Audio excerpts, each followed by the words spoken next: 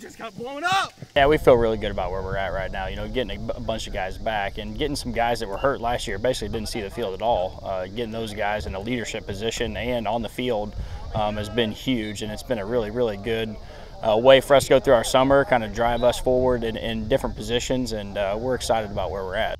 Nothing hastens football success quite like bringing back 8 starters on each side of the ball. Especially true for an offense that is poised to go from anemic to enriched thanks to a veteran offensive line returning, headlined by 6'3" monster tackle Clint Chamley.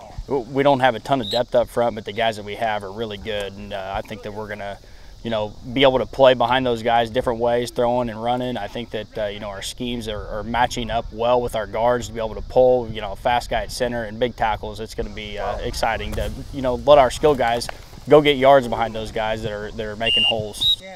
The bodyguards set the table for a skill group that is diverse and promise-laden, especially with Johnny Shin and Wyatt Randall set to take on an even bigger stake in the run game and a nifty array of pass catchers for Callan Wheeler to exploit. I mean, we got a bunch of skilled guys now, so if one of us gets hurt or gets tired, we have a lot of guys to go in and replace them, and we got a lot of people to go to with the ball. Yeah, it's fun. It's exciting to have multiple guys that we can go to with the ball. We played, several different styles of offense last year to try to find what was working, and I think we did, and I think that that's what's going to help us this year a lot, is to be able to build off of that from last year and distribute the ball to a lot of different guys and be able to find the right spot to put them in positions going to make them and us successful. Defensively, improving a unit that gave up nearly 40 points per game last season is a multifaceted fix. Getting those guys in the right spots and multiple guys knowing different spots and knowing what we want has been exciting, and it's been a big key